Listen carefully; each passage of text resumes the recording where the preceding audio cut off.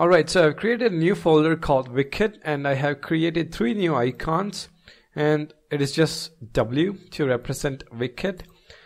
And let's go back to our Visual Studio Code, and I have opened the same folder in Visual Studio Code. And just like any other extension, we are going to start off with the manifest file. So I'm going to create a new file, manifest.json. And over here, we're going to start off with a pair of curly braces. First, we specify the manifest version. So manifest version is going to be 2. And then we're going to specify a name for our extension. So the name is going to be Wicket. And then we're going to have the extension version. So this is going to be 1.0. Then we can have a description. So description.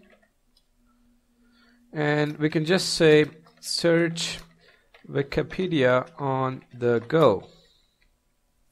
Alright, then we can specify our icons to represent the extension.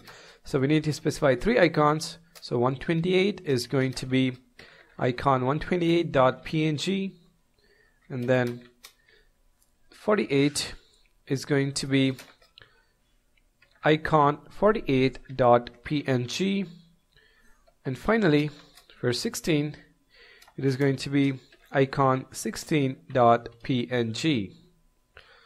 Alright, the next thing we need to specify is, now remember, this is neither a browser action nor a page action, so we are not going to specify either of them, but we do need a background event page. So background, this is going to be scripts.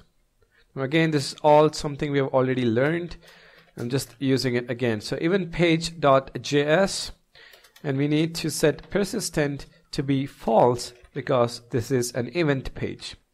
And finally, we are going to request permissions for tabs and context menus.